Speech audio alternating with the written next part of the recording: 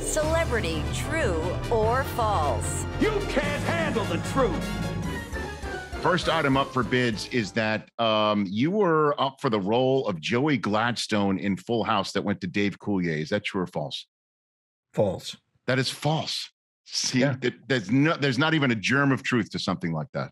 Not even a germ. And Dave Coulier, he's back in Detroit. He's got a house in Detroit now. We're good friends, and we could pass for not only brothers but twins.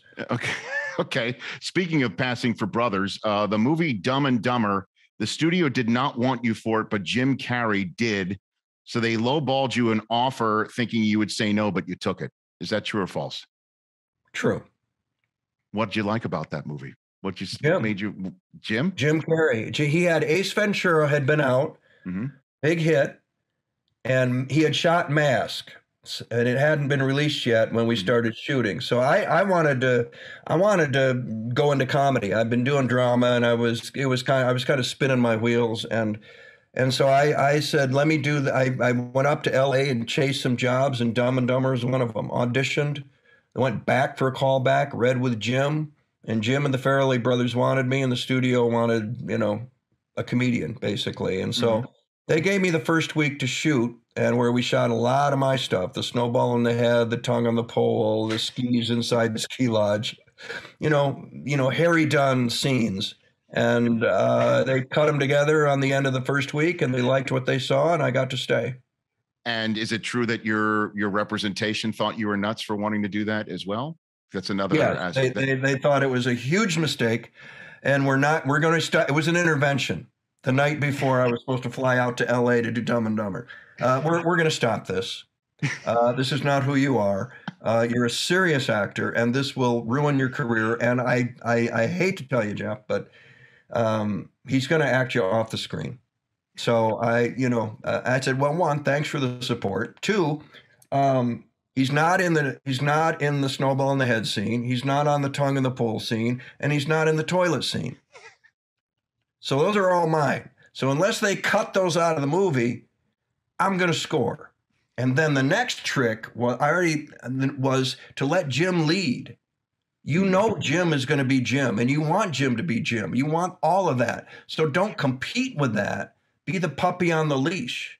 Let him jerk the leash. And that put me on a half-second delay, which allowed me to play an IQ of 8. Because Jim, as Lloyd, he would go, Harry. And I'd go, what? It's just like you're on a half second because you're just, your brain doesn't work that fast when he calls your name. So then we were in. We were gold. And Jim's a friend to this day. I love the guy.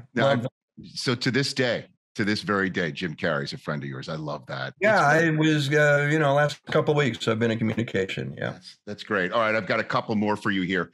You did not think Speed would be successful during filming, but once you saw the final cut, you were in on Speed, thinking that this was going to work out, that film. Speed, yeah. Ish? Probably true. Yes. Okay. True. What was Dennis? I mean, shoot, we all know about Terms of Endearment with Nicholson. What was Dennis Hopper like? Were you around him? Were in any scenes with him? He was great. He was very nice. Picking up a check, as I was, and I mean, it's Keanu and it's Sandra Bullock in a bus, and you're back at headquarters going, "What's going on?" It's not. This is not a career move. This is I need a job move. And the script I need a job. And they said, well, there's this movie called Speed. And they sent me the script, and I died on page 22 in the elevator shaft. I didn't even get out of the elevator shaft. And I said, look, the career's in trouble, but it's not in that much trouble. Pass. And they go, whoa, hang on. There's a new draft coming and you die later. So that's, okay, page 88. And then, I go into the house and the house blows up. Well, right outside our studio is the 105 freeway. And I think about Speed every single time I leave the Rich Eisen Show studio. Because they shut down the freeway. That wasn't even open yet, right? Wasn't that freeway? I don't even think that freeway was open yet. That was the first ever usage of the 105 freeway. That's probably true. It was probably just before it opened, and, it was empty, and Keanu got to drive the bus on it. Yeah. Last one for you. You were playing Keith Olbermann as the role of Will McAvoy in the great show Newsroom. Yes, true or false? No? Yay or nay? False. Keith thinks that. Keith actually told me we were at Stephen Colbert's final show on Comedy Central. And there's Keith Olbermann. And he comes up to me. He goes, "You're playing me, aren't you?"